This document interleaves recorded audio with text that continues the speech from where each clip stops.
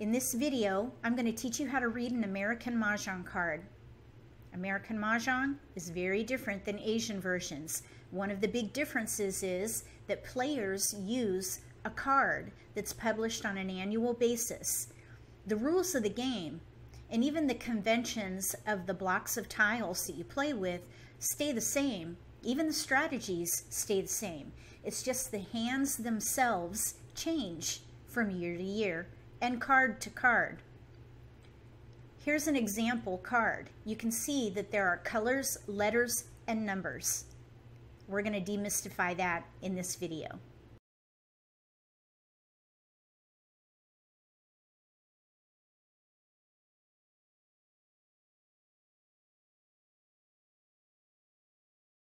The first thing that I want you to know is that the cards are going to be published on an annual basis. Some are released in January for the National Mah Jongg League, which is the flagship for American Mah Jongg. Their release cycle is every April. So at the end of March, the cards are in the mail, and it can take up to 3 weeks to get your card. So try to be patient. There's always a ruckus every year when people are waiting for their cards because there are so many that are delivered around the nation and even internationally that sometimes it takes a little while. So if you order your card, just know that you will get it eventually. There are several ways that you can buy an American Mah Jongg card. You can go to your local synagogue. You can go to your local Hadassah chapter. There are also some online stores that sell the cards, or even local Jewish gift shops may have cards. The best way, in my opinion, to order the National Mah Jongg League card is through their website, nationalmahjongleague.org. That's how I order mine every year. And one of the benefits of ordering your card through the league is that you become a member of their mailing list, and you get a newsletter that's sent out, I believe, in January. And that mailing list has news for the community and FAQs, frequently asked questions, from the community. And a lot of times, rules are confirmed, clarified, or corrected in those newsletters. Next, I want to talk about the card itself. It's a 3-panel card. On the front, you have the year it was released. And then on the back of the card, you're going to have some high-level rules. This is a complex game, so a lot of the rules are not going to be on the card because there's limited space there. So they have basically the payout and penalties at the very top on the first panel, and then definitions. For example, what is a pung, what is a kong, what is a quint. And then they're going to have some instructions on game setup. After game setup is an explanation of how the Charleston works. So if you forget how to do the Charleston, it's written on the back of the card. Also, there's some information on the back of the card about handling jokers. Next on the card is about picking from the wall, primarily not picking ahead. This was a practice that was done years and years ago, but it's not part of the game anymore. So don't pick ahead. And that's a reminder to everyone on the back of the card. Don't pick ahead. Also, claiming discarded tiles and what the process is for that is on the back of the card. There's also some information about how to handle situations when discards are miscalled. So that information is on the back of the card in the middle panel. Also on the middle panel is how to handle it when someone has a false Mah Jongg or Mah Jongg in error. I highly recommend that you purchase a book published by the National Mah Jongg League called Mah Jongg Made Easy. I'll leave a link below the video to where you can buy it. I created a mock American Mah Jongg card for use with this lesson playlist. This card was created to support any given year. As you can see under the year category, there's a block with 4 Ys. So this mock card can be used no matter what year it is. Also, there are examples of uses with single tiles, pairs, blocks of tiles with singles in them like the year and news, northeast, west, and south. So I've tried to create hands that will apply no matter what year it is and what card you are using. Now there could be some that won't be covered because I can't predict the future. So just know that when you learn to read one American Mah Jongg card, you can apply all those conventions to any other American Mah Jongg card because they follow the same conventions. The same colors, letters, numbers. They separate blocks of tiles with a space. You have singles, pairs, pungs, kongs, quints, maybe even sextets, which is 6 of a kind. So just know that you do not have to relearn the game. The game stays the same year to year. It's just that the hands themselves change from year to year and card to card. We're going to talk about the inside of the card at a very high level, and then we're going to drill down to the detail. So if you have any questions by the end of the video, just write them in the comments section below. Let's start with the year. In the year category, you're going to have a mixture of year tiles and winds and dragons, and of course flowers may be in there as well. For the year, in this mock card, I have a block of 4 Ys. So any year could be used. 2018, for example, for this year. So you're going to need a 2, a white dragon, a 1, and an 8. For other years, you may need 2020, let's say, 2020, or 2 white dragon, 2 white dragon, because the white dragon is used as a 0. So for the year category, you'll need year tiles, dragons, flowers, and maybe winds.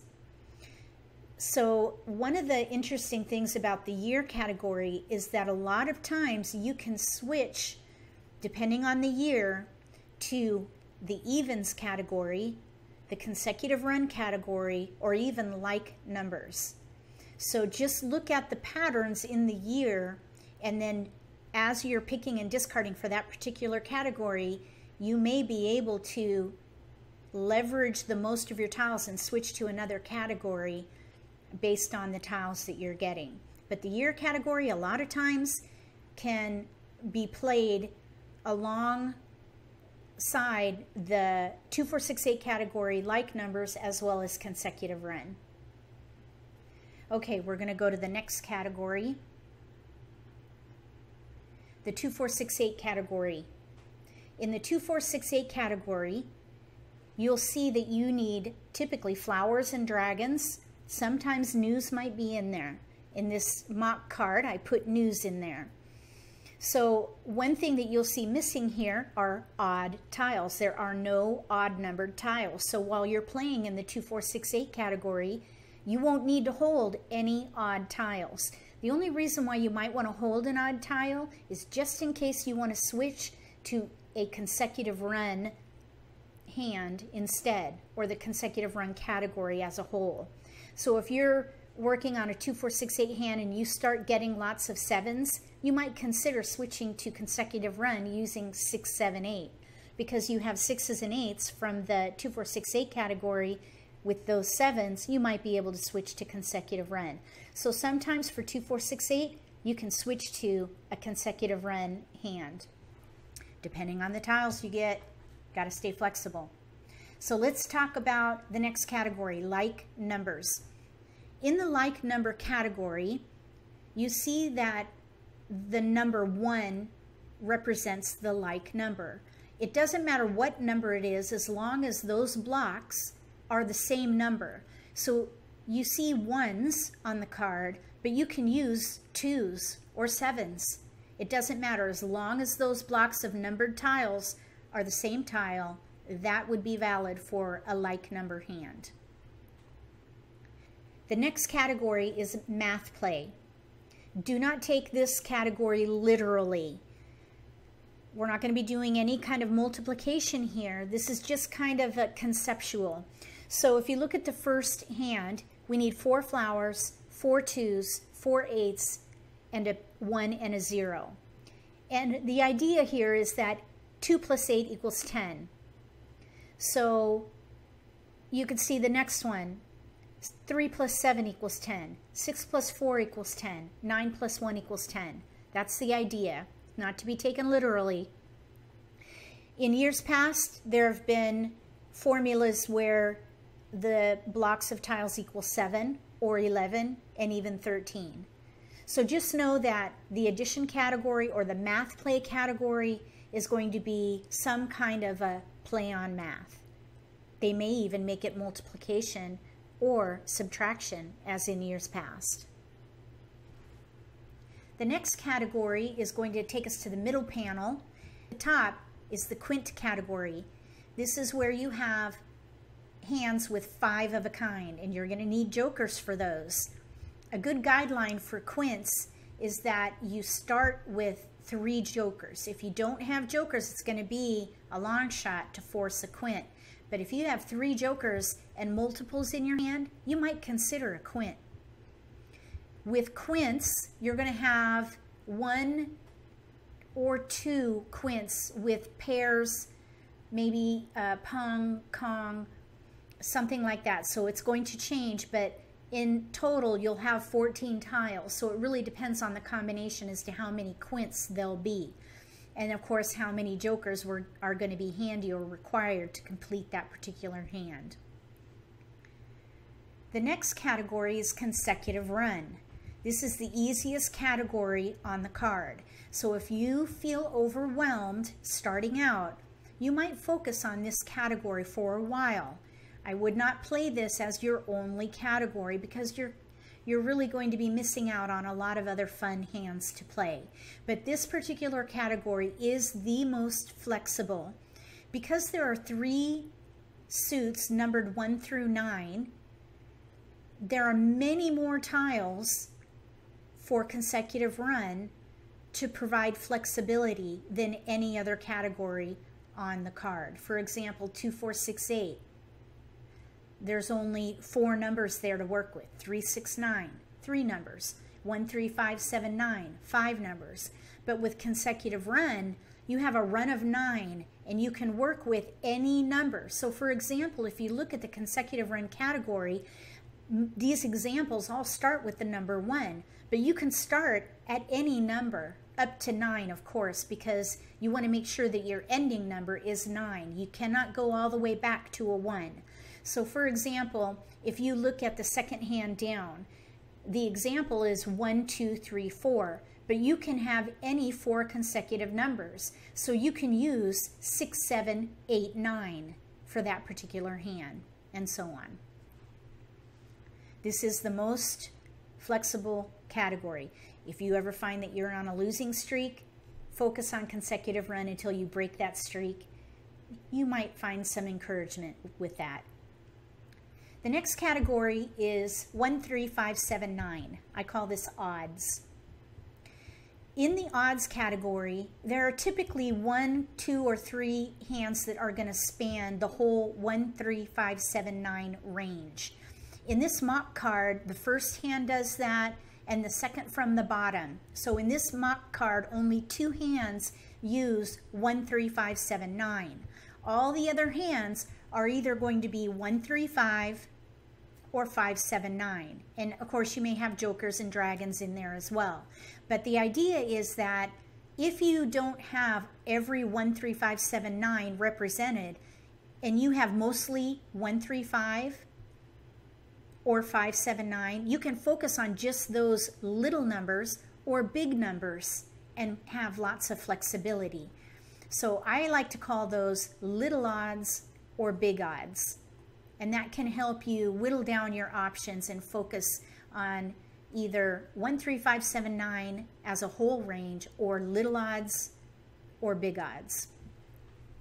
The nice thing about odds also is that you can switch to consecutive run, depending on the tiles that you get, if you just fill a gap. So if you, for example, are playing 1, 3, 5, 7, 9, and you get a bunch of 2s and 4s, you might be able to switch to consecutive run, 1, 2, 3, 4, 5, because you've got the 1, 3, 5. So you could also potentially switch to 3, 6, 9, depending on the numbers that you get to fill those gaps. So think about that while you're playing this category. If you end up getting tiles that heavily weigh into another category, consecutive run is a good switch, and so is 3, 6, 9. The next category takes us into the right panel of the card. This is the winds and dragons category. This category is primarily going to include winds, dragons, and flowers, but can also include number tiles. In the mock card, the two hands, second and third from the bottom, have north and south with odds and east and west with evens.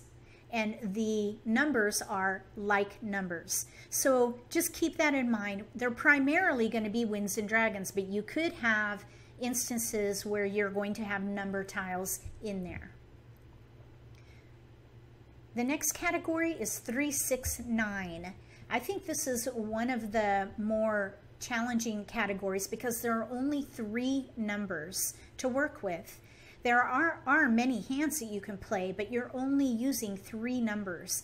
So if I have a lot of multiples with 3, 6, 9, I might go for it, but there's not a whole lot of flexibility here. You do have some hands with flowers and dragons as well, so keep that in mind when you play 3, 6, 9. Finally, we have the singles and pairs category. The singles and pairs category has no jokers, so you can never use a joker with singles and pairs. In the singles and pairs category, you'll see too that the values are higher, and that's because they're harder to get. Another interesting thing about the singles and pairs category is that each hand follows a category on the card. So the first hand, for example, is from the winds and dragons category or the like number category. The second hand is from the 2, 4, 6, 8 category, evens. The third category is from 1, 3, 5, 7, 9 category, or odds. The next category is from the consecutive run category, and then next we have 3, 6, 9, and finally the year category. So each one of the categories on the card is represented in the singles and pairs category. So if you're playing a single and pair hand and for whatever reason you're not able to complete it, let's say somebody has a Kong of a tile that you needed as a single tile or even a pair, you can switch that hand to its corresponding category. So for example, let's say that I'm playing the consecutive run pair hand, the fourth one down, 1, 2, 3, 4, 5, 6, 7 in one suit. And let's say I'm working on tiles 2 through 8, and somebody has an exposure with all the 3s, a Kong of 3s. So I have no 3s. I can switch to maybe the 2, 4, 6, 8 category then, because I'll have no way to get those 3s at that point. So just remember, when you're playing singles and pairs, if that hand is no longer viable, you can switch to whatever category that fits the tiles in your hand. If you have any questions about the categories, write them in the comment section below. But these are typically the same categories year after year for the National Mah Jongg League. Now, other cards may have different categories, but the concepts are going to be very similar or the same. The next thing we're going to cover is the color code. For flowers and winds, since they are interchangeable, they are always going to be blue. You can see some examples here. News, north, east, west, and south, all blue. Next we have 2 flowers, north, red, dragon, and south. So the flowers and the 2 winds are blue, and then the dragon is a different color. Same thing with the next hand. Flowers, east, green, west. The flowers and the winds are blue. And then we have north and south with 1s. the winds are blue, and then the suited tiles are going to be 3 different suits, 3 different colors. The winds, though, always blue. Flowers and winds will always be blue, and they're interchangeable with suits.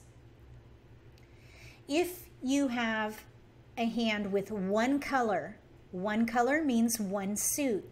So these are all examples from the mock card where you're going to be working with one suit. In the very last example, we have 2 flowers and then pairs in one suit with the matching dragon. Because the dragon matches, it's considered one suit. 2 colors means 2 suits. Here we have examples of this. You decide what the suits are. The one suit hands are easy because you know you just need one suit. But when you get into mixed suits, you get to decide what those suits are. So for example, the first hand, we need 2 flowers and then like numbers in 2 different suits.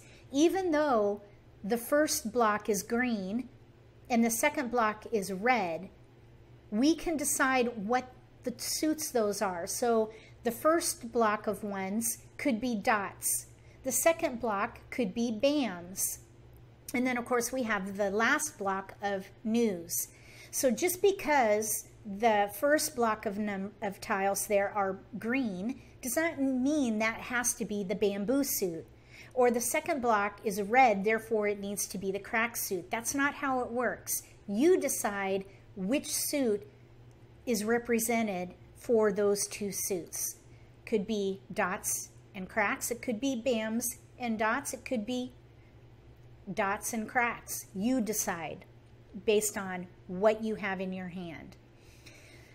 The next example is 2 suits with a pung, a kong, and a pung and a kong. 4 numbers in a range. Next we have a 3-6-9 example with dragons. This is a hand that some people refer to as knitted, where one number is followed by another number in a different suit, followed by a number that is the same suit as the first number, and then the matching dragon for the second number. So the first and third blocks are the same suit, and then the second suit and the corresponding dragon fill in the rest of the hand. That's called knitted. Finally, we have an example of a year hand where the Y's will be for any given year. So this year would be 2018 in 2 suits. You might have dots or BAMs for your 2018 year. The white dragon is the 0. And then of course we have news to fill in the rest of that hand. Finally, we have 3 colors means 3 suits. 3 colors means 3 suits, and you decide what those suits are. If you look at the first example, we have flowers. Then we have 2 pairs in one suit. Then we have a kong in a second suit and a kong in a third suit. 3 suits are represented, but you decide what those suits are. So for the first one, we have the color green. That does not mean that has to be BAMs. It could be cracks. The next color is red. Doesn't mean that has to be cracks. It could be dots. And then the third color, that could be whatever you decide. So just know that if you have 3 colors, you need to have 3 suits represented, and you decide where those suits are. Could be cracks, BAMs, or dots, depending on the tiles you get in your hand. The next thing that you need to notice on the card that's very important is the parentheticals. Here is where you are given both flexibility and limitation for any given hand. So let's look at some examples. For the math play category, a lot of times there will not be any text because there's limited space. So anytime there's no parenthetical, you just build the hand as seen. So in this case, we need 4 flowers, and then we need a kong of 2s, a kong of 8s, and a 1 and a 0 in one suit. It is what it is. Build it as seen. Let's look at the next example. We need a pair of flowers, then we need a year in one suit, and then 2 dragons. Now, in this example, there are 3 colors, and normally that would mean 3 suits need to be represented. So you might think, okay, my year will be cracks, therefore my dragons will need to be bams, and then my other dragon will need to be for the dots. So it would need to be a white dragon. So we would have cracks, bams, and dots represented normally. But if you read the parentheses, it says any one suit with any 2 dragon kongs. So those dragons, even though they're in 2 different colors, and they're even different colors than the year block, they could be any kong of dragons. So that's giving us flexibility. In the next example, we have 1, 2, 3 in one suit, a kong of 4s in a second suit, and then a kong of 5s in a third suit. 3 colors, 3 suits. In the parentheses, it says any 3 suits, and then any 5 con numbers. So that means any 5 consecutive numbers. Even though the example starts with a 1, you can actually start that with a 4 and play the hand with 4, 5, 6 being the pairs, and then 7s being a kong and 8s being a kong. 4, 5, 6, 7, 8. So the consecutive run category can start with any number as long as you end with 9. You cannot go back to 1. There's no around the world with American Mah Jongg. The next example that we have here is another consecutive run category. We have 2 flowers, then we have 2 pairs in one suit, 2 pungs in a second suit, and then a pair of dragons in a third suit. The dragons correspond with the suits, so even though that particular suit is not here, it's represented by the dragon that corresponds. So let's say, for example, we have a 1, 2 in bams, a 3, 4 in cracks. That means we're going to need the dragon that corresponds with the dots because that's a suit that's missing. So we would need white dragons in this case. In the parentheses, it tells us you can use any 4 consecutive numbers. So that's going to give us flexibility. These numbers could be 5, 6, 7, 8, for example. In the next hand, we have dragons. We have 3 colors of dragons, red, green, and blue, and then a block of news. In the parentheses, it says the dragons can be any combination. So even though we have red Ds, you might think those are red dragons. We might have green Ds in the middle for the pair. You might think those would be the green dragons. And then we would have 4 dragons in blue, and you might think those would be the white dragons. But because of the parenthetical, you can have any dragon for these in any place. So for example, you could have a kong of green dragons, a pair of red dragons, and then a kong of white dragons. The colors don't tell you which dragon it needs to be. You get to decide what it is because it's clarified in the parenthetical. Dragons, any combination. The final example is with the 3, 6, 9 category. We have pairs of 3, 6, 9 in one suit, 1 color, 1 suit there. Then we have 2 other colors. We have the green kong of 3s and a red kong of 3s. So we have 3 colors for this hand. That means 3 suits have to be represented. If you read the parentheses though, we have some flexibility here because even though kongs of 3s are displayed, they can actually be a 3, a 6, or a 9. So you can have either flexibility or limitation.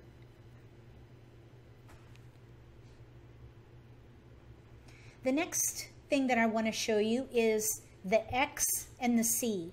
If you look next to the value of the hand, there's either an X or a C. X means open. And basically what that means is that if somebody discards a tile, you can claim it if you have the tiles to complete it. So for example, if we're playing the very first hand in the example, we need a kong of 3s, a kong of 6s, and a kong of 9s, and then a pair of matching dragons in any one suit. if we have three dots and someone discards a 3 dot, we can complete that block. So we would say, I want that tile. A lot of people say call, and they will take the discard and add it to the 3 from their hand, expose it, and make a Kong that's visible or exposed to the players at the table. Because there's an X by that hand, we're able to claim that discard to complete that block of tiles. That's called an open hand or an exposable hand. Any of these hands on the top ones, the very bottom one is concealed, but the top ones, those are all exposable. You can claim discards for any of those hands. The C means that the hand is concealed or closed. So you have to draw the entire hand yourself until it's ready to win. When the hand is ready to win and someone discards your winning tile, you can claim Mah Jongg and expose your hand at that point. When your hand is ready to win and it is a concealed hand, you do not have to pick your winning tile. You can claim Mah Jongg for a tile that is discarded and complete your hand. You can see also that concealed hands are higher in value. So keep that in mind. Typically, they're more difficult to complete, but well worth the effort. The next thing that I want to share with you is the value of the hand. The easiest hands are going to be the lowest value. So the value is related to the difficulty of the hand. 25-point hands for National Mah Jongg League rules are usually the easiest hands. And you can see the consecutive run category, all but one are 25 points. So those are typically very easy, or easy in comparison to other hands. The next value that you might see on a card would be 30-point hands, and a lot of times these are going to be hands that are concealed, and typically they're going to be on the bottom of the category. Or the other reason why you might see hands with a higher value is if there are more than 2 pairs in the hand. So in this case, you could see the last hand under this category, it's concealed, so it's a 30-point hand. And then the 2 above that have 3 pairs in there. So those typically are going to be a higher point hand because they're harder to get because of those pairs. The next value that you might see would be 40 and 45-point hands. And typically these are going to be quints. These are going to be harder to get because you need 5 of a kind, sometimes multiple 5 of a kinds. And finally, we have 50 points or more. And you can see these are going to be your singles and pairs hands, which are hard to get. And then even the rarer hands, usually the last hand under the singles and pairs category, which will be a year hand, because it's going to have singles, which are hard to get. And that is typically going to be the highest point valued hand on the card. The next thing that I want to share with you are all the different kinds of cards that you can get. The National Mah Jongg League is the flagship. That is the most popular way to play American Mah Jongg in America. The National Mah Jongg League was established in 1937, and they started off using the conventions that are still used today. There are some things that have changed over the years, namely the number of flowers used, the number of jokers that are used. Early on, they even, I believe, used chows. So over the years, it has changed, but the National Mah Jongg League rules has stabilized, I think, for quite a while. So the rules year to year are pretty stable. The next organization that has their own card that follows the National Mah Jongg League conventions is the American Mah Jongg Association. They have their own card. It's a 3-panel card with categories, colors, letters, and numbers that look very similar to the National Mah Jongg League. card, but the combinations are a little different. The next card is the Next Generation League. This card follows the National Mah Jongg League conventions, as does Marvelous Mah Jongg.